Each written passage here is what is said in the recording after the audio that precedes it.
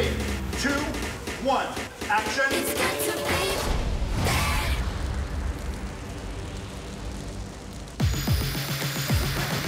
Hey guys, we're just coming for a visit. Everybody's shown a lot of love for Uma.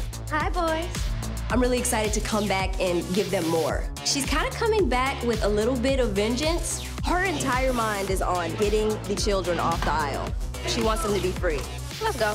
I learn a lot when I'm recording the songs, things that are supposed to be happening while we're singing. In the booth, you just have to picture that. You like, picture I'm fighting with knights right now, and this is crazy.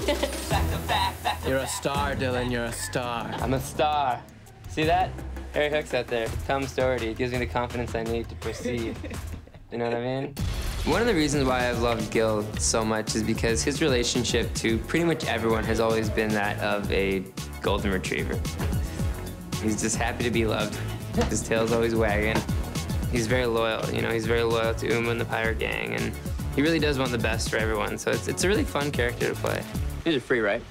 Ty is just a crazy guy.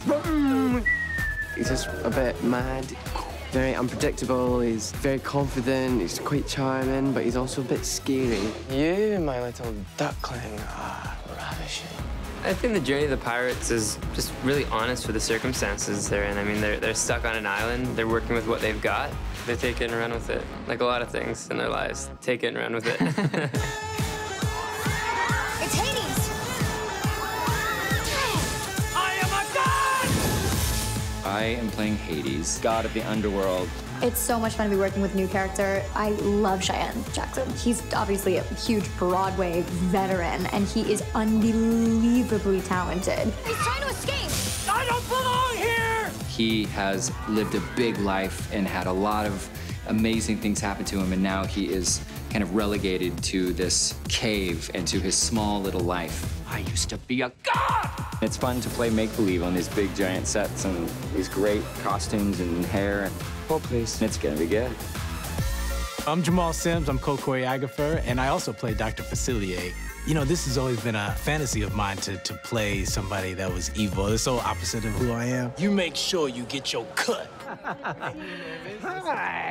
Hi, guys. They love me, you know. The experience of Descendants 3 has been amazing. That energy on the set, that is the memory that you really cherish. For sure, there's a little emotion there, you know. You grow to love the people on the set, and you really grow together as a family. This is the part of who I am now. Like, there's China, and then Uma's somewhere, and she'll always be in my heart. That being said, the movie is timeless, you know, so once it's made, it's there forever, and there's something really cool about that.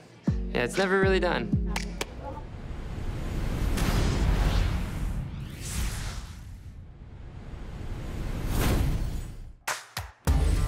Abonați-vă pentru mai multe surprize și urmăriți Disney Channel.